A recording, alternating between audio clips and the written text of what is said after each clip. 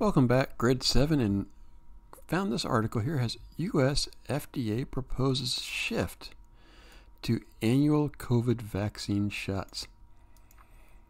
Let's take a quick look here and see what this article says.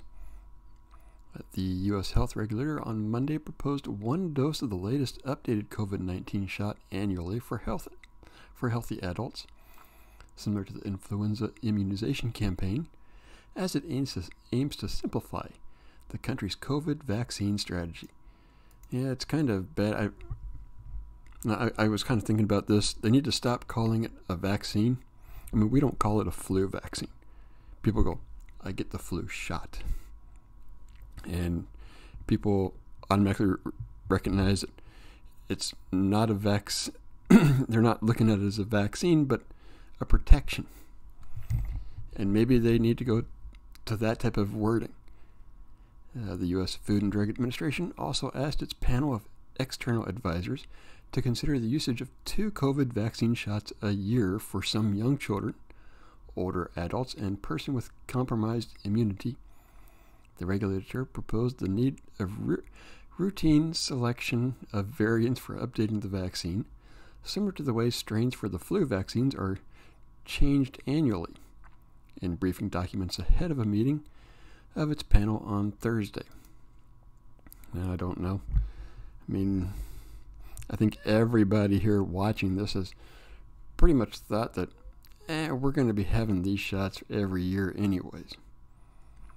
The FDA hopes annual immunization schedules may contribute to less complicated vaccine deployment and fewer vaccine administration errors, leading to improved vaccine coverage rates. The agency's proposal was on expected lines following its announcement on its intention for the update last month.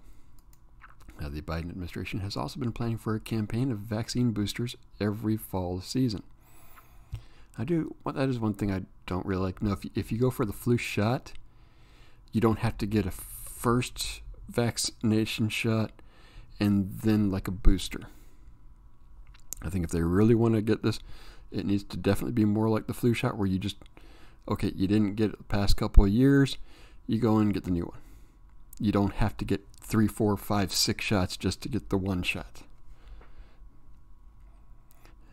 Right here, so currently, most people in the United States need to first get 2 doses of the original COVID vaccine, spaced at least 3 weeks to 4 weeks apart, depending on the vaccine, followed by a booster dose a few months later.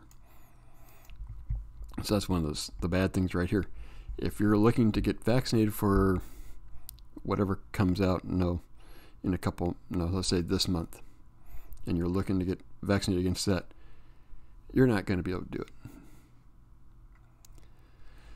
Pfizer's primary vaccine doses for children and people involved 3 shots, with the third a bivalent shot given about 2 months later. If the panel votes in favor of the proposal, Pfizer Inc. and Moderna Inc.